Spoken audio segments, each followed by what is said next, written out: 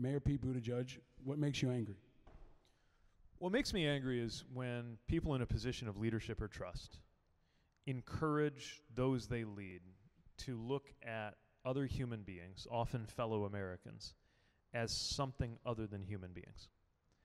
I think that the root of most social evil is when a person becomes capable of looking at another person and seeing something besides humanity.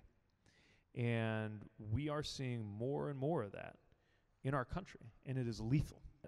Just as political leaders have the capacity to divide and frighten and frankly push us into being more fearful and small and backward looking, that the better part of leadership is the ability to do the reverse. It's harder, but you can use not just the tools, the pulleys and levers of government, but just the voice that you get.